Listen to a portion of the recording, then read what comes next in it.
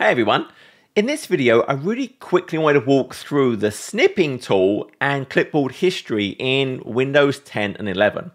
We're all used to the idea of Control-C, Control-V. This is some text. I can select it, Control-A, Control-C to copy it, and then Control-V. I could hit the print screen to get a capture of my entire desktop. But there's also the snipping tool.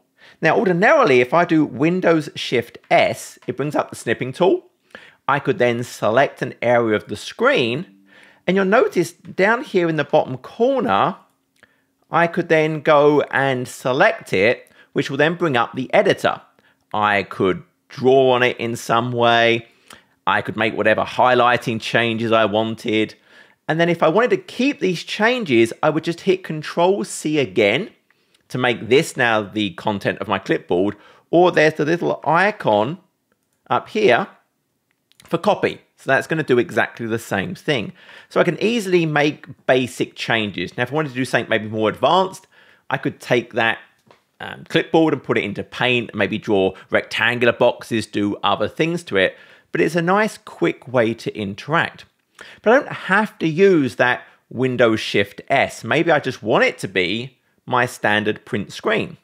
So what I can easily do is if I open Settings, from Settings, let's jump over here super quickly.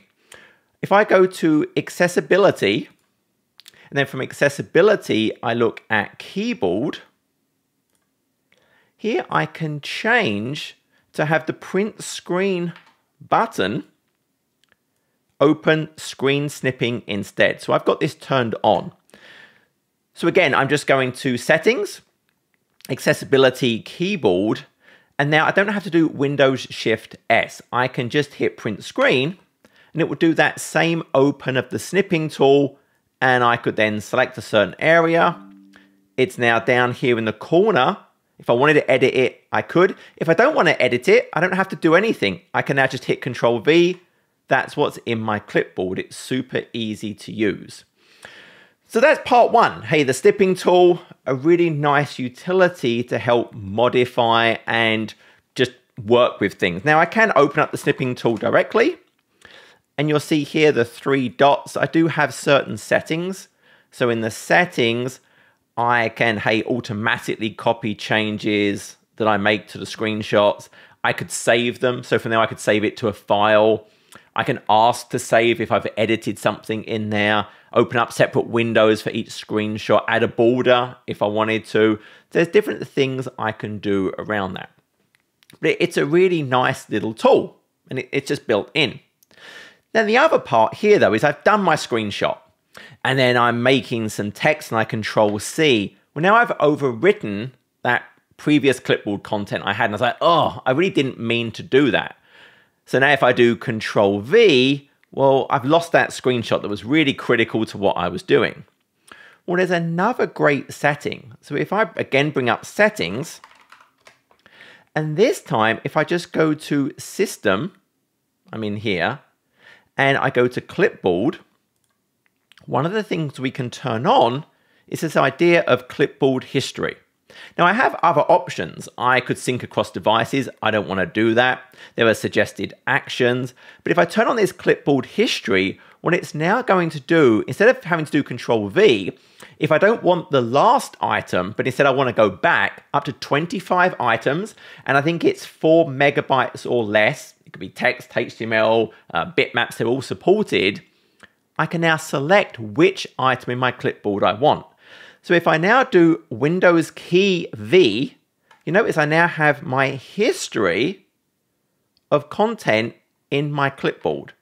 So again, if I jump down here to the bottom, I can see details of all the different things, and I can select the one I want. If there's clipboard contents I constantly need to use, I can pin it, because by default, it's going to only keep the last 25 items, and then it would overwrite the oldest one in the clipboard.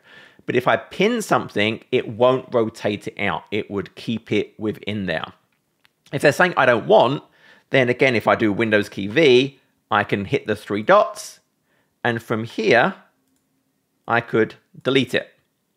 Again, so you've got the delete. Hey, I can have that pin icon. I could clear them all. with the clear all option. So I have many different things that I can do with this new clipboard history.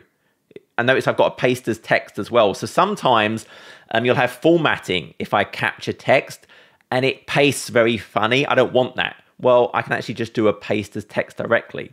So now if I'm in my Paint, for example, if I just do Windows V, I can say, actually, I want that clipboard item. And now that's what it pastes in. Likewise, if I was back in my text over here, or Windows V, okay, I want this text, but I want it to just paste as text. There we go. So that clipboard history is actually really powerful. I can still just do Control V and I'll get the last item I used, but that ability to actually go back in history and do that little bit of manipulation potentially, I think that's really, really powerful. So that was it. That's all I wanted to show. I think it's a really powerful set of features. The snipping tool with print screen and then turning on that clipboard history, it just makes things a lot easier. So that was it. Until next video, take care.